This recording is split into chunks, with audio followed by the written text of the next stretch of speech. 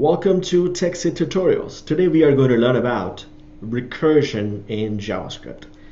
Just like many other languages, JavaScript also supports recursion, and it's a little different than some of the languages. So we are going to understand what recursion is and how to write recursive code in JavaScript. And then we are going to look at some of the problem that happens because of recursion, so you can avoid it. Recursion in a nutshell is when a function calls itself from inside of its own body. So let's say if I have a function called x, and when it calls itself from inside, this is called recursion. Let's say you want to add number 1, 2, 3, all the consecutive numbers up to n, and n could be any large number. So if I want to do it in a for loop, I would just simply define the total first.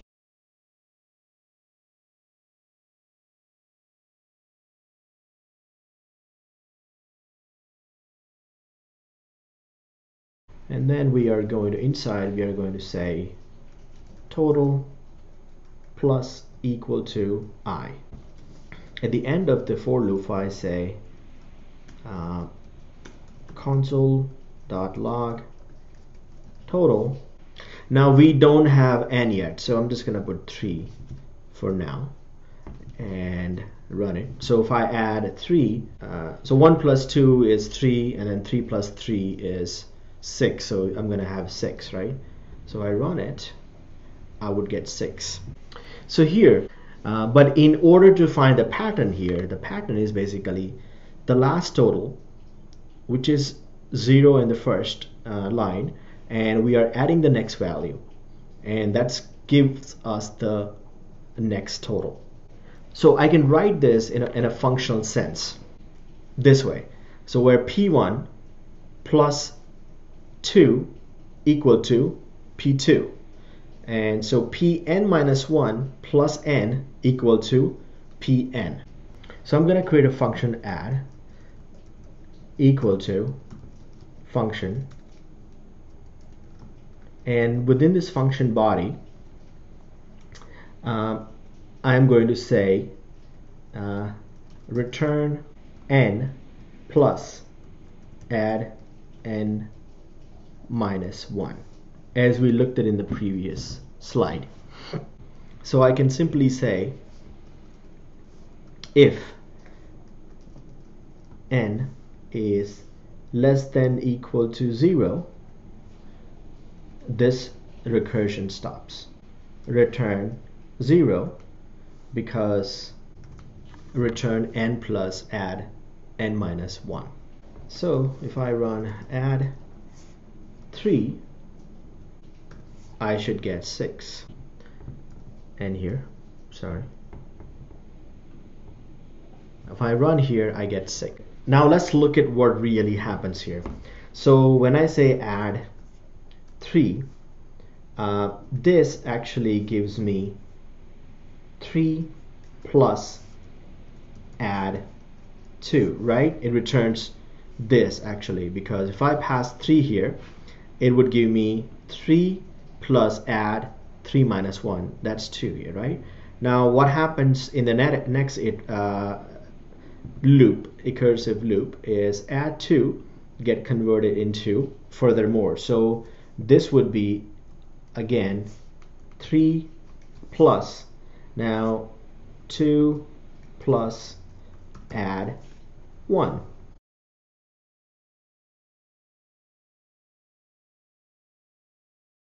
And now add 0 is nothing but 0. That's where we return back 0. So this becomes 3 plus 2 plus 1 plus 0 equal to 6. When I call add 3, it holds. I'm not exiting out of this add function until all add 2, add 1, add 0 gets executed. So I'm still inside this function, okay? until a point where it returns add 0, which is 0, and then it kind of releases the function, right? So technically I can convert this into a deep nested function. So let's do that. Let's say if I'm passing 3 into this function, and this is the add function, what is going to happen is it's going to say 3 plus function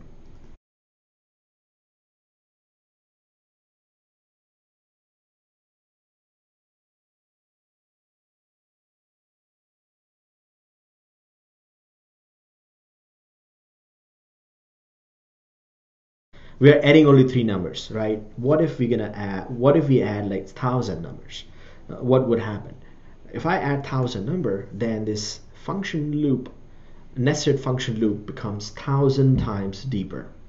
It's actually keep building function inside until it reaches 0. So you're gonna have too many functions, nested functions, and that could be a problem. In order to understand, let's say I have 3 functions. I have third, second, and first. They're independent function. I'm not putting anything in the body, just to explain how it works. And then I'm gonna execute these 3 functions: first, second, and third. Now internally, JavaScript has what is called execution stack. So when I run this first function, it puts this function into this execution stack for it to execute, right? Once it finishes, then it gets taken off of the stack, and then the second function gets on the stack. So stack is basically LIFO, means last in, first out. So initially you have this global execution context, right? And then you have the first function, so you put it it would put it on the stack, then it gets removed because of the function gets executed.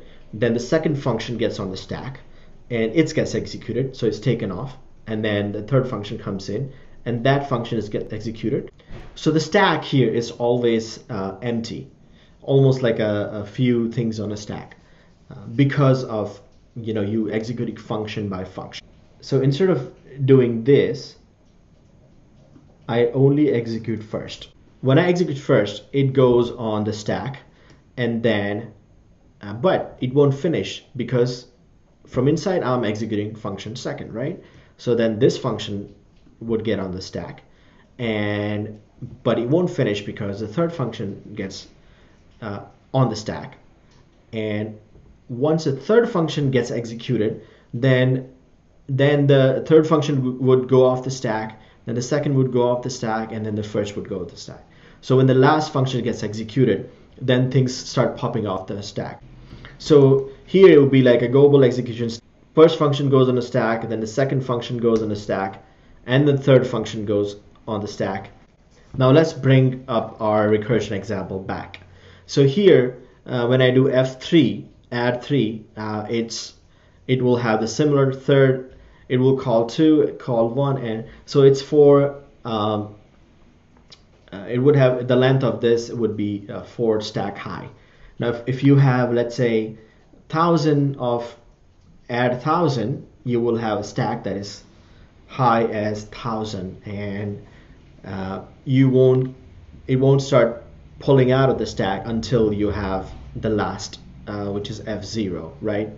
It's bad because every browser have a maximum limit where it can support in a stack, and so beyond this limit you would get an error called a stack overflow. In a current version of Chrome, if I do add, let's say 1.5, if I run this, I would get an error called maximum call stack size exceeded. If I say, let's say 15,000, then I'm getting, so this stack right now is probably 15,000 high, and it's still giving me an answer. But if I add a few more, it would start, and it depends on a browser. Each browser has a different limit of maximum stack size that it can support. So 15,000 is not a large number if you're doing a programming, right? So there is another solution which would be called tail call optimization. In the next version of JavaScript, they are fixing this using called tail call optimization. So I would suggest not to use recursive programming as much as possible because currently JavaScript doesn't do a good job at it. So that's all, folks. Hope you learned something from it, and if you did, please like, subscribe, and comment. Thank you.